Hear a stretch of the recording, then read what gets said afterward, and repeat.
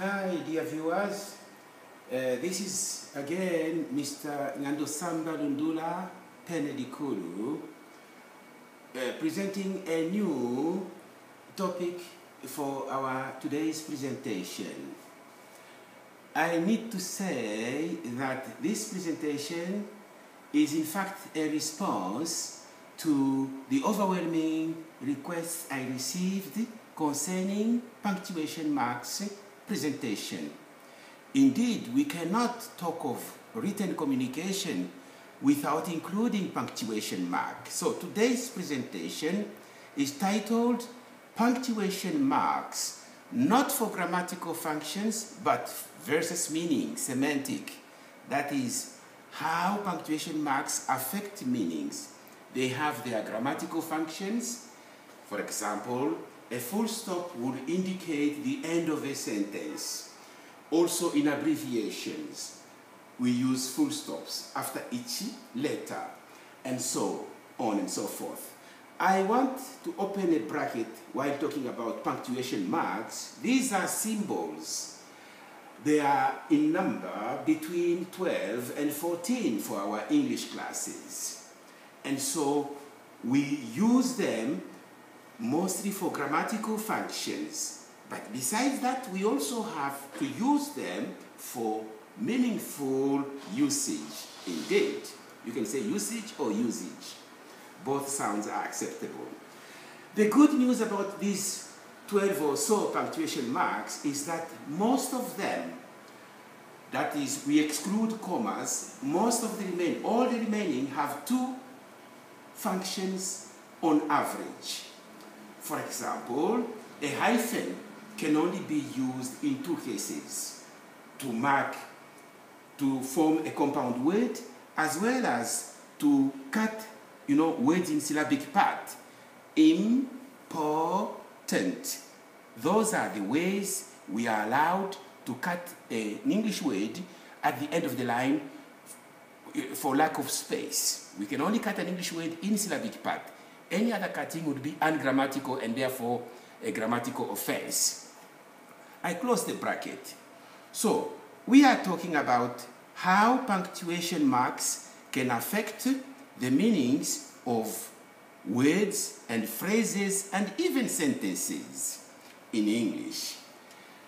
Of these 12 or so punctuation marks, we have chosen only 5 to talk about how they affect the meanings. We have already explained the reason. Now, we will talk about full stops, we'll talk about hyphens, apostrophes, and we shall also talk about question marks and a comma. These 5 do affect indeed the meanings of words. Just now, very recently, I was talking about how hyphens are used to form compound words. As students of language, we need to know where these words are coming from. That's called etymology of compound words. So, etymologists tell us that the initial stage of writing a compound word, it must be hyphenated. After some time, it's written, that is hyphenated compound. After some time, a number of years, it will be written as an open compound, meaning in 2 words without a hyphen between. And then the final stage of a compound word is when you write it as a solid compound. So we have 3 types of compound words: hyphenated, open, and solid. That's how a compound word history does evolve. But then again, another bracket I have to open. It doesn't mean that all the compound words that were initially hyphenated should be later on written as open and then solid. No. We have special cases, but this is the general history of compound words. So we take, for instance, hardworking. This should always be hyphenated if we mean working very hard.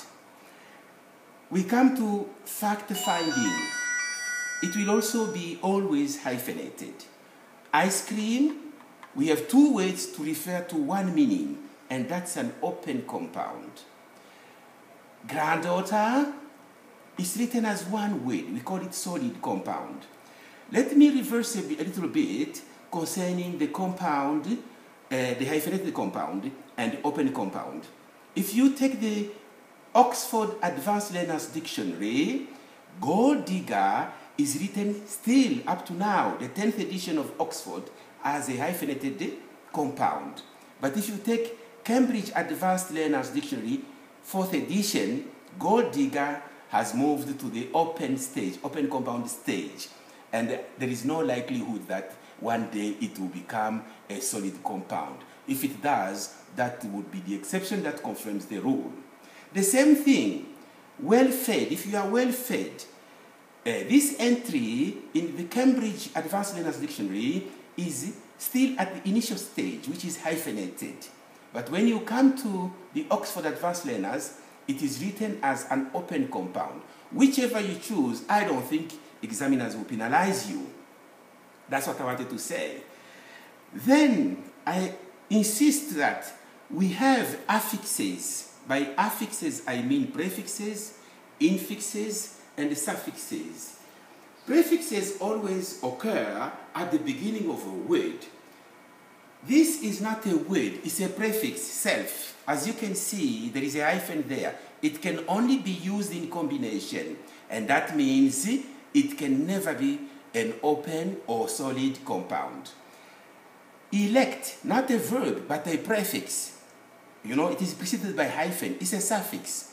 It can only be used in hyphenated compound. When you say governor-elect, president-elect, grammatically, there should be a hyphen between the two.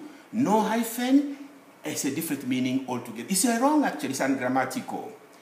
Let's get the infix, come, which means with. You know, most of the words we've brought from Latin. Come is an infix. There should be something before, a prefix and a suffix. Like when you say, I work in my bedroom, come, study. So that bedroom is at the same time where you do your official duties. So that's the history of those hyphenated words which will never change. I beg to submit. So you can see that we have to be very careful when writing the English words as compound. Whether they are hyphenated, we should do so. If not, we follow what the dictionaries, the recommended dictionaries will recommend. And so we have to do exactly that, or else there will be a problem with our examiners. So, state of the art. There is one more thing I want to say. If state of the art is a noun, there shouldn't be any hyphen. But if you want to describe something to mean the latest, it should be hyphenated. Just like you say, mother-in-law, father-in-law. You cannot write these without the hyphenation. Part-time job. The job is not full-time. Full-time and part-time should be hyphenated always. This is how the language operates. Stepmother, stepfather, half-brother. These would be open compound. Two words carrying one meaning. When I write deadline as one solid compound, I mean the last date to submit something. In inside, we have in and side. The two create one meaning to mean in the interior of something. Middle brow. Middle brow is low brow, high brow. No, this is middle brow. It's also a solid compound. There is one thing here concerning self, the prefix self. It should always be, I wish to submit, that's why I've written it in capital. There is a special meaning I want to convey here. If you go to YouTube educational site, you will find my fellow, even educated native, writers of English, writing self-introduction without a hyphen. That is not just acceptable. You know, it is just because we are human beings. I am sure that on second reading, they would have corrected it because they are highly educated. If you look at the content they are presenting, it's highly advanced. But the spelling in their title, self-introduction, they have omitted, some of them, not all of them, the hyphen. And that is not good for the learners. It's a bad exposure to the learners who might copy that pattern into the exam papers, and then lose marks. New age, open compound. No one, always open compound. Stalking horse, always open compound. Sweet bread, there is nothing like bread here or sweetness. This is the pancreas of a sheep used as food. So this sweet bread is always written as a solid compound if you refer to the meat, the pancreas of a sheep. If you write it as an open solid, an open compound rather, sorry for that slip of the tongue, if you write sweet gap bread, it would mean the bread has got a sugary taste, something like that. So we must make the difference in meaning very, very, very clear to the readers. I have just mentioned caution here now concerning compound words. From the number, these are compound numbers. There is 20 and there is 1. From 21 up to 99, if you don't hyphenate, marks will be deducted from your papers because they must always be written as hyphenated compound. It's two numbers expressing one meaning. That's why they're like that. Again, number 2, fractions. If a fraction is used as an adjective to describe a noun, it ought to be hyphenated. I bought a 3/4 bed. So I have hyphenated the 3/4 because it's an adjective describing the type of of bed. Sorry for the too many slip of tongues today. That's human nature. No problem about that. Look at this other example. Don't settle for a 2/3 deal. 2/3 is describing the deal. And if we are at the Cambridge, they will say deal, not D long E. All right? So that's how hyphen does affect the meaning of these words. Just a minute. Ooh. Where are we? We're there. Now here. Now there. Here we are. Sorry for that hiccup. His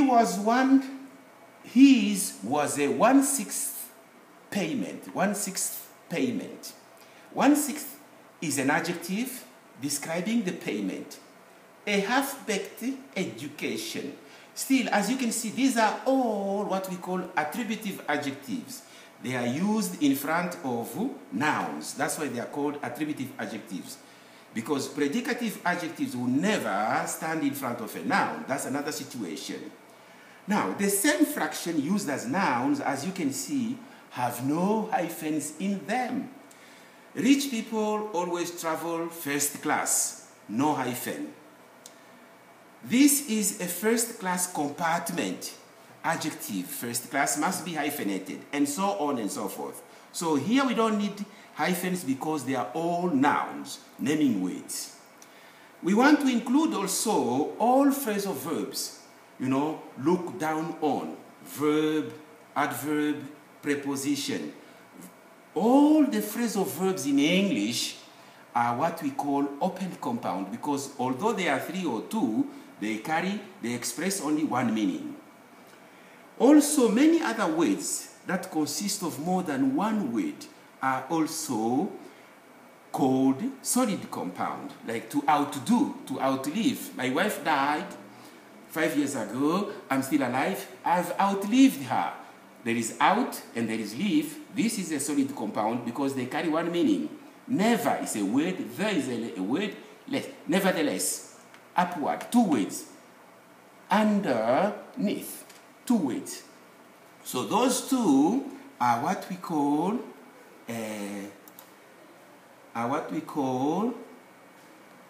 solid compound because they are always spelled as one word, even though they comprise more than one word in their spelling. Okay? So we are through, I suppose, not yet. Now the practical exercises on hyphens. The theories, let me say, open the bracket please. This presentation would be an attachment at the end of our presentation. So you will have time to go through the content slowly, at your convenience, and it comprises 1,480 words. Now, what is recommended for the reading speed for an examination? The recommended reading speed for examination is that each candidate should be able to read 120 words per minute. So if we divide 1,480 by 120, it's about 12 minutes you'll be through this paper. Examination reading recommendations. Oh my God. Okay. Now the practical aspect. I want to show you first of all to say when you see SA, it means simple adjective, just one. When you see CA, it means compound adjective. N is for a noun. That's what it means. Let's get the first one. Number one. It's the same phrase, 500-year-old coins. Coins is the noun. This is CA, compound adjective. 5 is a simple adjective. So it means here 500 coins, each aged 1. That's the